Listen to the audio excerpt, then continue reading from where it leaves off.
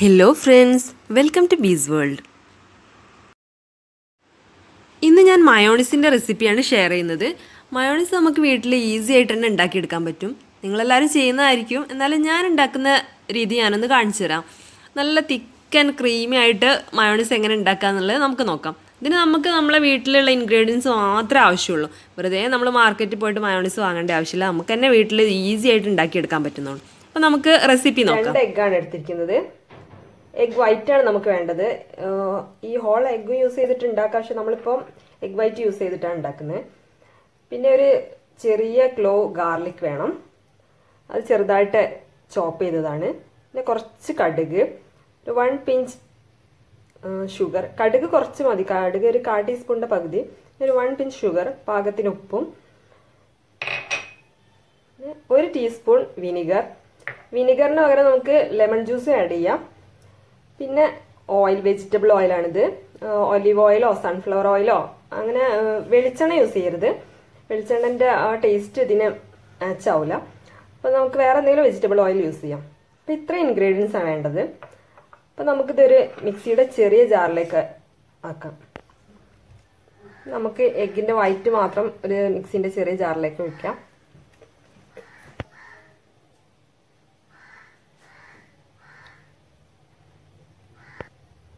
2 എഗ്ഗിൻ്റെയും white മാത്രം ഇതിലേക്ക് add ചെയ്തു. ചെറിയ ഹോളാക്കിയാൽ വൈറ്റ് മാത്രം നമുക്ക് സെപ്പറേറ്റ് ആയിട്ട് കിട്ടും.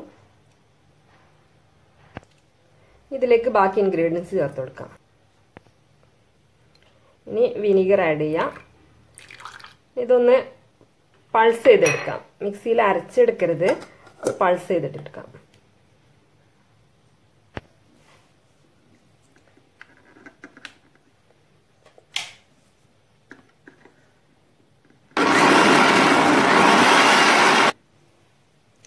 നമുക്കിതിലേക്ക് ഓയിൽ ആഡ് ചെയ്യാം.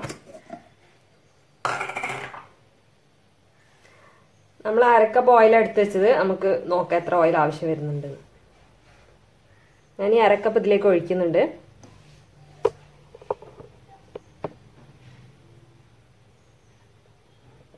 ഇത് വീണ്ടും ഒന്ന് പൾസ് ചെയ്തെടുക്കാം. അത് നല്ല തിക്ക് മയോണൈസ് കിട്ടിയിട്ടുണ്ട്.